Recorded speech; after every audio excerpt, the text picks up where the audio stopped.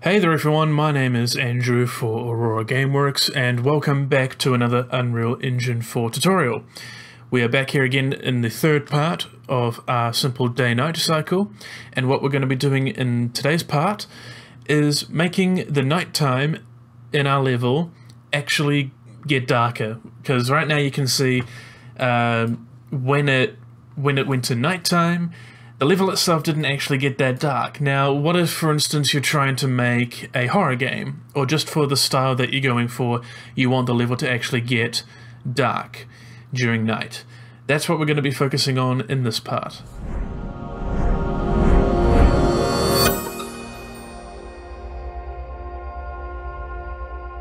First things first, we're going to want to go back to our level blueprint editor. Now in here we want to create 3 new variables. First one being night, question mark. Second one being night on previous frame. Now I have these both set up with a question mark because I'm asking them as if it is a question. We want both of these to be a boolean. And the third one, we want to come over here to the right and set it to be a float. And we want to set this to be called night threshold. Now this number will basically be a number that we will set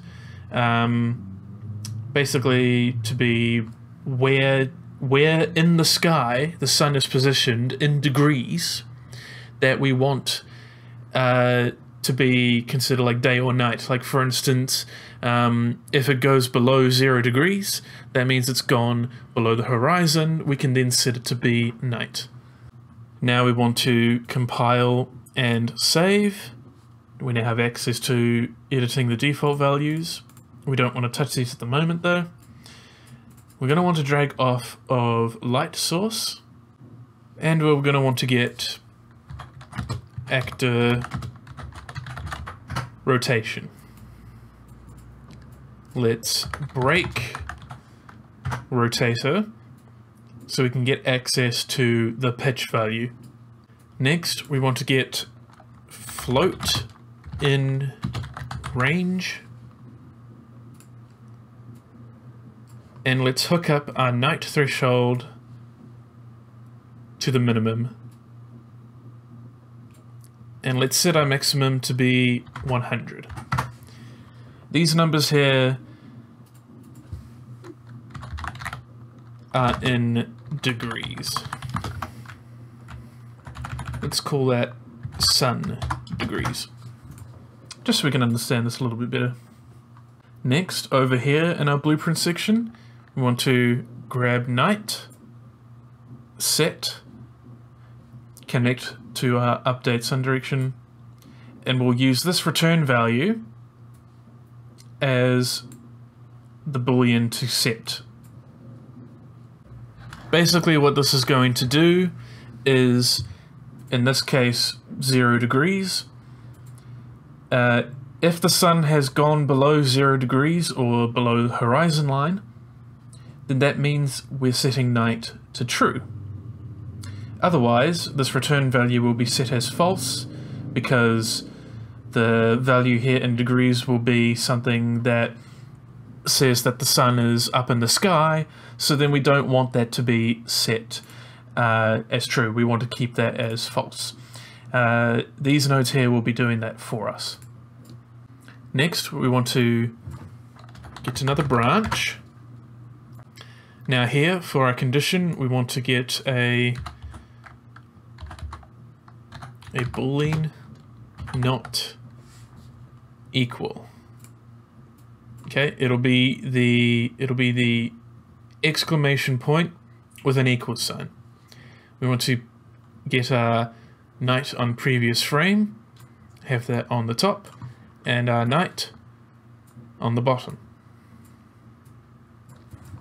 What this means is that when these values are not the same as each other, we will then be able to pass through true. We want to use this like a gate, so we'll leave false blank. off of true, let's get our night on previous frame, set,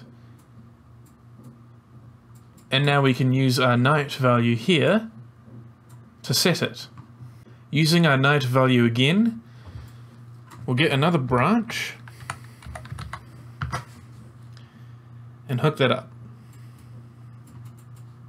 Now here, what we have is a branch where we can decide that using our float and sun degrees, that true is night and false is day. So now we can do things like change certain lighting values for when it is at night or at day. So just for debugging purposes, I'm going to drag off true and get print string,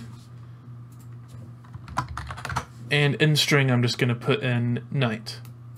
I'm going to copy and paste that for false, and I'm going to put in day. And let's compile and save. So now that we have this, let's go back to our main viewport. Let's go to our world outliner and find our skylight. There it is, skylight, under lighting. Now, if we go down to this setting, intensity, notice how I can directly change. Basically, you see in shaded areas, like over here in shaded areas, it's getting very much brighter and darker.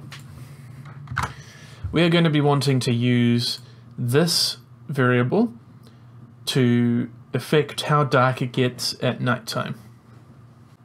So now, with our skylight selected, let's go back to our level blueprint, right click, have context sensitive turned on, so we can always click on this. And now we have our skylight. With our skylight here, we're going to drag off this node, and we're going to get set intensity. It will come with a target light component piece. Let's hook that up to night. Control C and Control V. Hook up the targets, print string. So now we can set the skylight intensity for day and night. We know that the default for day is 1.0, and let's make the nighttime 0.1. Let's compile, save, and let's see what this looks like in the level. Now, in that blueprint, we have just set at the moment that it hits nighttime, change the skylight. Yet you see just then on the screen it changed, and then also to change it again when it comes back to day. The only issue that we have with this at the moment is that there is no fade to it all. It's all very snappy. It just happens way too quickly. It happens instantaneously. So what we're going to do now is actually apply a fade in here by using timelines. So here, I'm just going to quickly tidy this up and give us some space. In fact, let's put these on the top here. Off of night, I'm going to get a timeline, add timeline. Let's call this skylight transition. Let's always have it play from the start, actually, just so it always plays from where we want it to start. Let's double click on this to open the timeline graph. And let's add a float track. and let's call it skylight intensity. So now when we go back to the event graph, we have a node here that we can drag out of. Back into the timeline graph, let's set the length to be 25 seconds. Let's right click, add a key to curve float, make sure that the time is set to 0, and if we're creating this timeline to be from day to night, then let's set this value to be 1. Let's right click again, let's set this value to 25 seconds, so it's the end of our graph, and let's make it that 0.1. You can click on these two buttons here to fit the graph, as you can see here, and selecting both of these, we can even create a smoother gradient. Let's do auto. Now we have a smooth, curved line in our graph. So now that we have this done, I can copy and paste, play from start and update, but we're going to have to flip these around.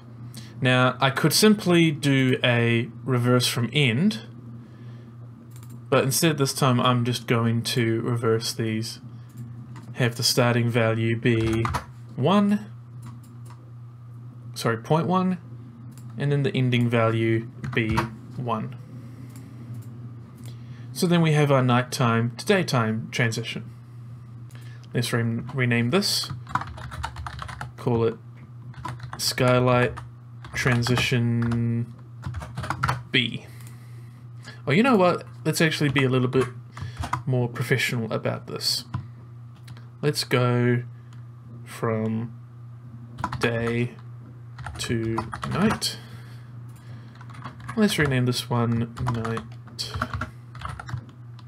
to day. There we go. So now under skylight intensity on these nodes, we can attach them to our set intensities. So now that we have those hooked up, we're going to drag off on these finished nodes here. First, let's just copy and paste these two, so we have them again. Remember that for our nighttime, we had the intensity to 0.1, and for the daytime it was 1. And let's also make sure to have the targets filled in. And then drag off a finished, and drag off a finished. Basically, this is just a fail-safe to make sure that if anything wrong happens with the day to night or night to day timelines, that by the end of that 25 seconds, we are just making sure that it is where it needs to be. So we can compile and save that, and let's give it a whirl. So now we should be able to see a smooth transition between those skylight intensities. Now at the top left corner we just had our printer screen for night appear. So now we are slowly transitioning to a darker scene. And yes, this is much darker than it was before. I'll put on screen right now a before and after of the brightness. And now as it is morning, on the top left we should see day. So our timeline should now be starting again, and it is now bright again. So that's pretty much the day-night cycle stuff complete for now. If you want me to work on more videos like this to create an even more in-depth day-night cycle, you can just leave it down in the comments below, and I'll see to it that I make some more videos on this. Other than that, For now, this is done. I hope that this tutorial helped you in creating a day-night cycle for your game. If you have any further questions, just leave them in the comments below. And if you haven't yet, make sure to subscribe to Aurora Gameworks, where I will be posting more tutorials like this, and you can also check out some updates and video releases on some games that we are making. So stay tuned. I've been Andrew for Aurora Gameworks. Thank you again for watching, and I'll see you in the next video. Take care, guys.